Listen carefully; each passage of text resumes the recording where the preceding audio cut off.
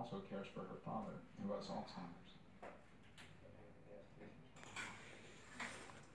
What I don't have is the advocacy for my life that you do. My mother had it for me. She was like a pit bull. Sorry, should have used that. Sorry about that. Bulldog. I mean, she just was tenacity that she never gave up. She was just like right on the front lines in these doctors' faces about the substance of contact. And I've noticed that you have that same tenacity. For the 25 years that I've been rehabilitating, about 13 of those years I've been As a way of giving back to the disabled community, Nani will sometimes act as the facilitator for cool. support group meetings. about scratching and decided that I've been given a second chance to live. And I just decided that if it was possible, I would become an advocate. This is a place where I don't have to justify myself. I don't have to feel like I'm making excuses or asking for privileges. You know, I can talk about my head injury without people saying that I'm trying to have people feel sorry for me, because my life is my life. You know, I can't deny, like being homeless. That's all part of who I am. And in fact, I wouldn't have been as effective as a counselor if I didn't know what it was like to live on the streets. What's it like having a hidden disability? You have to tell everyone, and they don't understand. Yeah. It gets tiring just telling people, because you look normal, and but you're not acting right.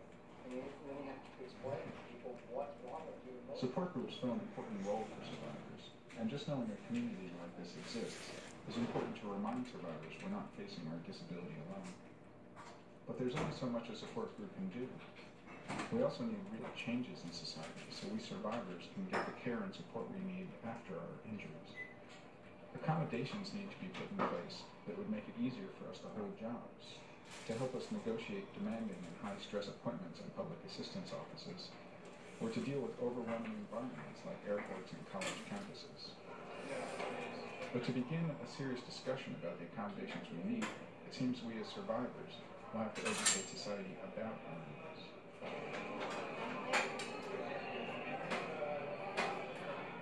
I always have problems with memory and organisation, so it was a little bit challenging. I did lose my ticket, and I did get to they issued me my boarding pass, and then I lost it, and then I couldn't remember where it was, and then they had to reissue me with another ticket, and I had to ring up last night and find out exactly what airline was I on, because I couldn't remember.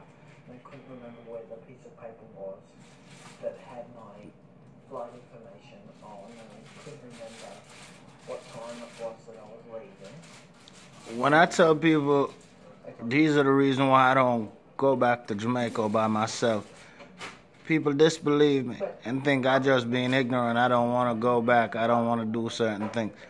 But you see the problem what he have? That's the same type of problem I have to go through, because there's times I don't remember. And he's now a professor teaching disability studies. I remember the papers, but I don't remember where to go with it or what to do with it. Brain injury survivors, and how we as survivors can change the way we think about ourselves.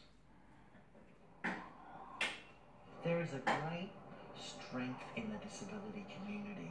You know, what we're learning these days, the disability tragedy model's gone out the window. That's it from times